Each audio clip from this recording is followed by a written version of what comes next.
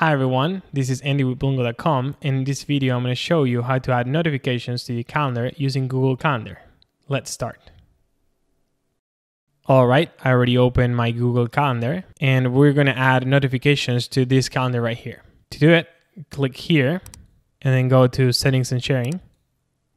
And here we're going to click where it says Event Notifications. And we're going to focus on this part right here. So we're going to click on Add Notification.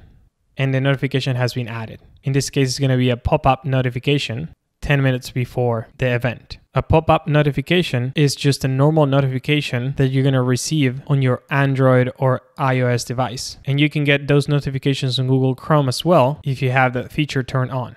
You can change the type of notification clicking here. And we can do, for example, an email. And the email is going to be 1 hour before the event.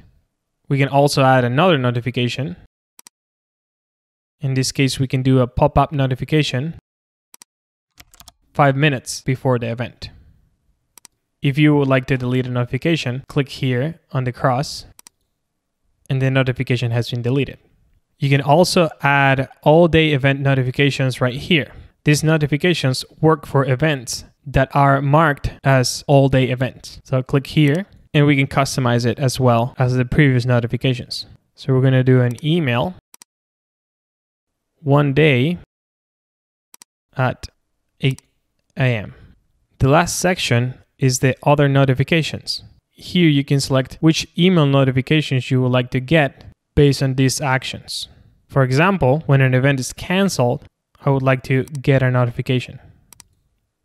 So every time an event is canceled, I'm going to get an email letting me know. Alright, I hope you guys enjoyed the video and please let me know in the comments below if you have any questions. Thanks for watching.